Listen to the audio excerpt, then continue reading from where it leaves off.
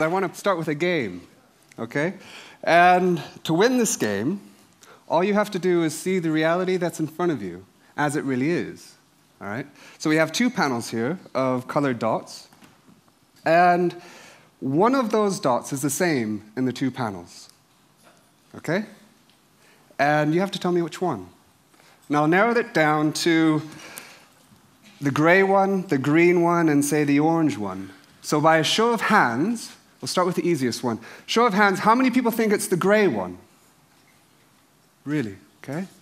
How many people think it's the green one? And how many people think it's the orange one? So pretty even split. So let's find out what the reality is. Here is the orange one. Right? Here's the green one. And here's the gray one. So for all of you who saw that, you're complete realists. All right? So this is pretty amazing, actually, isn't it? Because nearly every living system has evolved the ability to detect light in one way or another. So for us, seeing color is one of the simplest things the brain does. And yet, even at this most fundamental level, context is everything. Okay? What I'm going to talk about is not that context is everything, but why is context everything? Because it's answering that question that tells us not only why we see what we do, but who we are as individuals and who we are as a society. But first we have to ask another question, which is, what is color for? And instead of telling you, I'll just show you.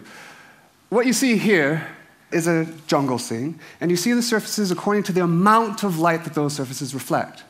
Now, can any of you see the predator that's about to jump out at you? And if you haven't seen it yet, you're dead, right? Can anyone see it? Anyone? No? Now let's see the surfaces according to the quality of light that they reflect. And now you see it. Right? So, color enables us to see the similarities and differences between surfaces according to the full spectrum of light that they reflect. But what you've just done is in many respects mathematically impossible. Why? Because, as Berkeley tells us, we have no direct access to our physical world other than through our senses. And the light that falls onto our eyes is determined by multiple things in the world, not only the color of objects, but also the color of their illumination and the color of the space between us and those objects. You vary any one of those parameters, and you'll change the color of the light that falls onto your eye. This is a huge problem because it means that the same image could have an infinite number of possible real-world sources. So let me show you what I mean. Imagine that this is the back of your eye, okay? And these are two projections from the world. They're identical in every single way. Identical in shape, size, spectral content. They are the same as far as your eye is concerned. And yet, they come from completely different sources. The one on the right comes from a yellow surface in shadow, oriented facing the left, viewed through a pinkish medium.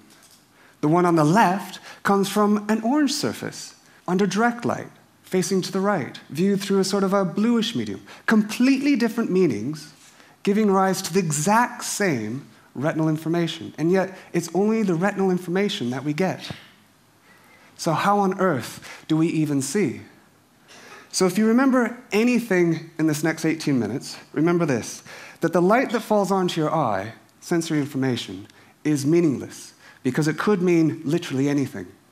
And what's true for sensory information is true for information generally. There's no inherent meaning in information. It's what we do with that information that matters. So how do we see? Well, we see by learning to see. So the brain evolved the mechanisms for finding patterns, finding relationships in information, and associating those relationships with a behavioral meaning, a significance, by interacting with the world. We're very aware of this in the form of more cognitive attributes, like language. So I'm going to give you some letter strings, and I want you to read them out for me, if you can.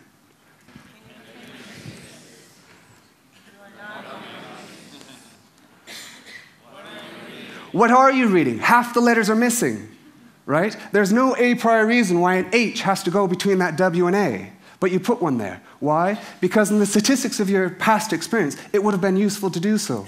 So you do so again. And yet you don't put a letter after that first T. Why? Because it wouldn't have been useful in the past. So you don't do it again. So let me show you how quickly our brains can redefine normality, even at the simplest thing the brain does, which is color. So if I could have the lights down up here, I want you to first notice that those two desert scenes are physically the same. One is simply the flipping of the other. Okay? Now I want you to look at that dot between the green and the red, okay? And I want you to just stare at that dot. Don't look anywhere else. And we're going to look at that for about 30 seconds, which is a bit of a killer in an 18-minute talk. Okay? But I really want you to learn. And I'll tell you, don't look anywhere else. And I'll tell you what's happening inside your head. Your brain is learning, and it's learning that the right side of its visual field is under red illumination. The left side of its visual field is under green illumination. That's what it's learning. Okay? Now, when I tell you, I want you to look at the dot between the two desert scenes. So why don't you do that now? Can we have the lights up again? So I take it from your response, they don't look the same anymore, right? Why? Because your brain is seeing that same information as if the right one is still under red light and the left one is still under green light. That's your new normal, okay? So what does this mean for context? It means I can take these two identical squares and I can put them in light and dark surrounds. Now the one on the dark surround looks lighter than the one on the light surround. What's significant is not simply the light and dark surrounds that matter. It's what those light and dark surrounds meant for your behavior in the past. So I'll show you what I mean. Here we have that exact same illusion.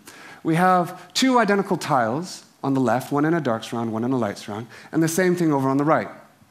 Now what I'm going to do is I'm going to reveal those two scenes, but I'm not going to change anything within those boxes, except their meaning, and see what happens to your perception. Notice that on the left, the two tiles look nearly completely opposite, one very white and one very dark, right? Whereas on the right, the two tiles look nearly the same.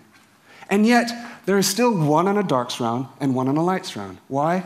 Because if the tile in that shadow were in fact in shadow and reflecting the same amount of light to your eye as the one outside the shadow, it would have to be more reflective, just the laws of physics. So you see it that way. Whereas on the right, the information is consistent with those two tiles being under the same light. If they're under the same light, reflecting the same amount of light to your eye, then they must be equally reflective. So you see it that way. Which means we can bring all this information together to create some incredibly strong illusions. This is one I made a few years ago. And you'll notice you see a dark brown tile at the top and a bright orange tile at the side. That is your perceptual reality. The physical reality is that those two tiles are the same. Here you see 4 gray tiles on your left, 7 gray tiles on the right.